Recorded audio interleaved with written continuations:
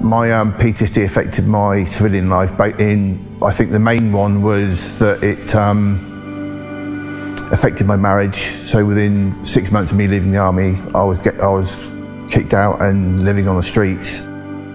I didn't want relationships with other people because I didn't want to expose them to my anger. I've come really far with combat stress because I've now got more control over my PTSD than it had over me. I came close to committing suicide. If I hadn't approached a charity or been referred to the charity, I might not be here.